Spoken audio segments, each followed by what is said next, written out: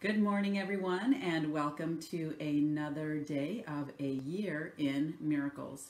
And today we are on A Course in Miracles workbook lesson number 71. So I'm going to start right in.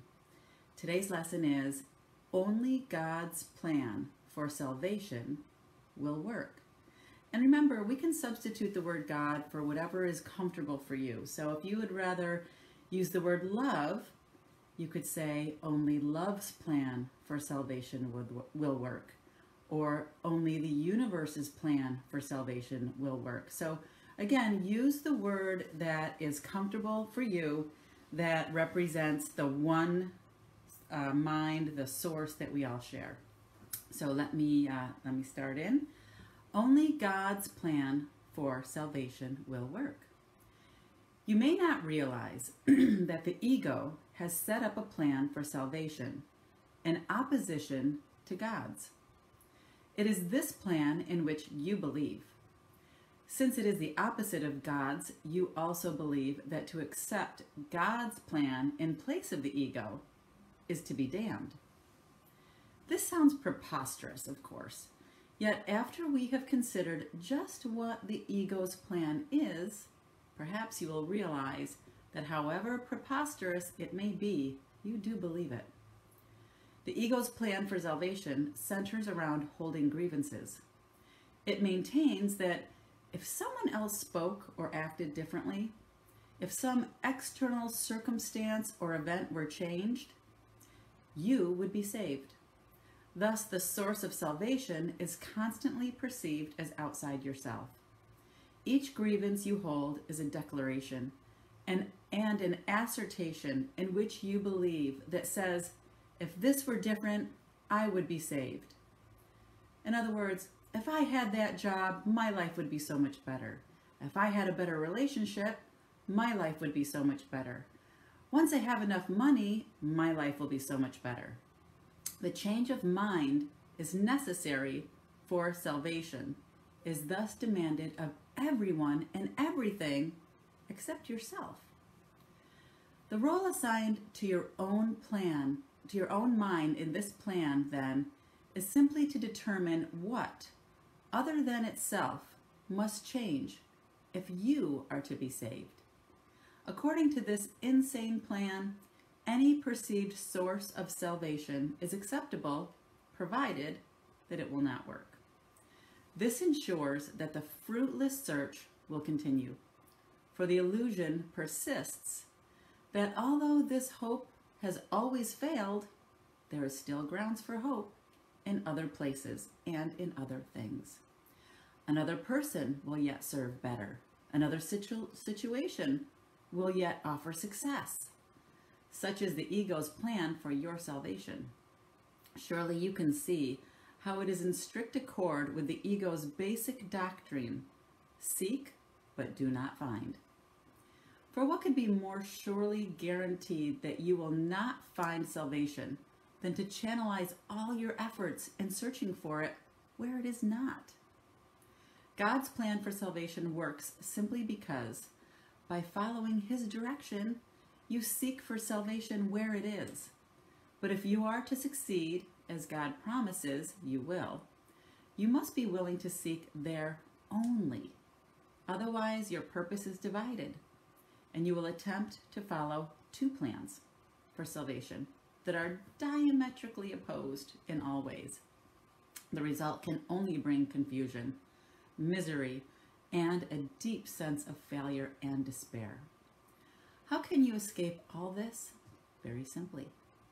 The idea for today is the answer. Only God's plan for salvation will work. There can be no real conflict about this because there is no possible alternative to God's plan that will save you. His is the only plan that is certain in its outcome. His is the only plan that must succeed. Let us practice recognizing this certainty today. And let us rejoice that there is an answer to what seems to be a conflict with no resolution possible. All things are possible to God. Salvation must be yours because of His plan, which cannot fail. Begin the 2 longer practice periods today by thinking about today's idea and realizing that it contains 2 parts, each making equal contribution to the whole. God's plan for your salvation will work, and other plans will not. Do not allow yourself to become depressed or angry at the second part. It is inherent in the first. And if the first is your full release from all your own insane attempts and mad proposals to free yourself, they have led to depression and anger. But God's plan will succeed. It will lead to release and joy. Remembering this, let us devote the remainder of the extended practice periods by asking God to reveal his plan to us. Ask him very specifically, what would you have me do? Where would you have me go? What would you have me say, and to whom? Give him full charge of the rest of the practice period, and let him tell you what needs to be done by you in his plan for your salvation. He will answer in proportion to your willingness to hear his voice.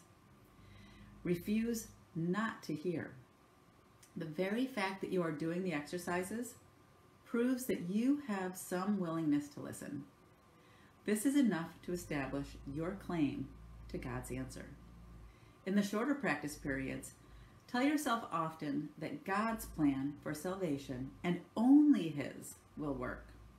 Be alert to all temptation to hold grievances today and respond to them with this form of today's idea. Holding grievances is the opposite of God's plan for salvation, and only his plan will work. Try to remember today's idea some 6 or 7 times an hour. That's a lot. There could be no better way to spend a half minute or less than to remember the source of your salvation and to see it where it is. And that's it. That is today's workbook lesson number 71. And I remember when I did this lesson, and I've done these lessons several times, I remember I changed the word God to the word love. And it really made a big difference to me when I first started doing these, because I was not comfortable with the word God, because honestly, I didn't know what God was. I always thought it was something outside of me.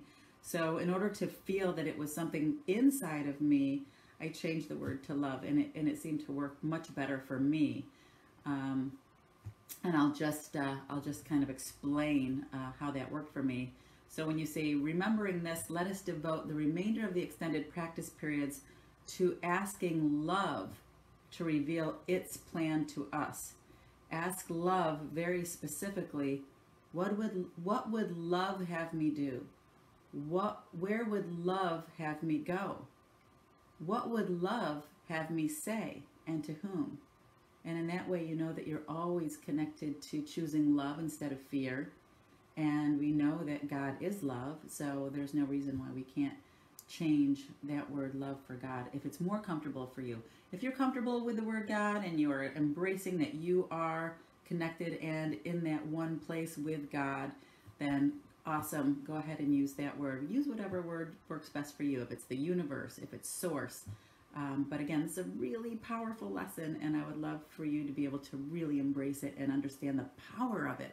There's a lot of power in letting go and allowing the universe to just show up exactly as it should. I mean, you're basically saying, what would the universe have me do? Where would the universe have me go? What would the universe have me say, and to whom? And then give it full charge of the rest of the practice period. And let the universe tell you what it needs to be done by you for the universe's plan for your salvation. Because the universe always has your back. God always has your back. Love always has your back. You just have to learn to let go and stop listening to the ego that's always full of fear and always terrified and always trying to tell you that you need to choose fear instead of love. So that's it. Today's lesson, workbook lesson 71. And thank you everyone for joining this morning. Let's see who is on the live feed. Hi, honey. Thanks for showing up this morning and watching on the live feed. Good morning, Cindy. Nice to see you here. Hey Francine, great to see you here this morning. Good morning, Barb. Hey Michael, good to see you. Hey Alberto, nice to see you this morning. Marcella is here this morning. Good morning, Marcella. Hey Carl, good to see you. Hi Allison, good to see you here. Oh my goodness, Gunshayam, I hope I pronounced your name right. So thank you so much for watching this morning. Good morning, David, good to see you here. Yes, it's a great lesson, isn't it? Sivaram Prasad, nice to see you here. I hope I pronounced your name right. Good morning, Lori. Good to see you. Hey, Sunil. Nice to see you here this morning. Good morning, William. Great to see everybody. Hey, Sandy. Nice to see you on the live feed this morning. Good morning, Felix. Good to see you. Yes. Happy day, everyone. Good morning, Cindy. Great to see you. Yeah, loving this, right? Aren't these lessons awesome? Hi, my sissy. Oh, my sister's watching. She's probably driving to work this morning. I hope you're keeping your eyes on the road, too. I love you so much. Good morning, Kyle. Good to see you. Yeah, keep on trucking. I know. Keep on trucking Tuesday. That's a good one. Great to see you, Colette and Gerardo. Nice to see you. Nice to see all of you guys. Marcello. Yeah, good vibrations. So, yeah, let's see what this lesson does for us today. What would you have me do? Where would you have me go? What would you have me say and to whom? And, you know, let it go. We don't need to take on all of that stress and anxiety of having to know the answer all the time, because we have someone with us that knows the answer all the time.